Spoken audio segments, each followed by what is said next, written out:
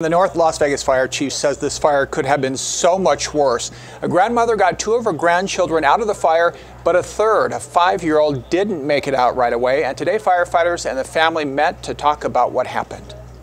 A 5-year-old Malia means the world to her sister Carlicia.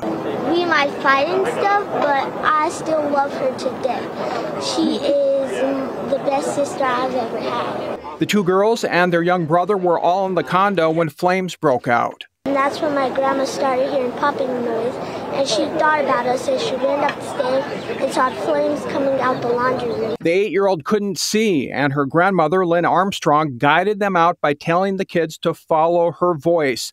They all got out, but little Malia was still inside.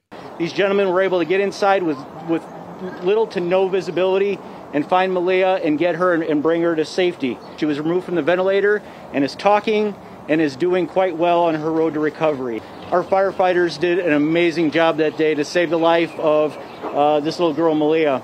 I'm really proud of these gentlemen and the hard work that they did, and this is where the training that we do as a department and as an organization pays off. Honestly, I'm so thankful that they got her out of there, because if it wasn't for them, she would have never survived if she stayed in there longer, because all of that smoke, and she could still smell it and stuff, and it was coming towards her. Just want to thank you guys for saving her.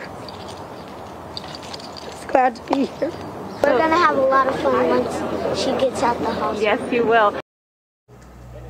A great save. And Las Vegas Fire and Rescue also helped, as did some neighbors. Now, we don't know if the home had smoke detectors, but the North Las Vegas chief says they can mean the difference of living or dying in a house fire. He urges everyone to have one and make sure they are working. Live at the update desk, Joe Vigil, Fox 5 News, local Las Vegas.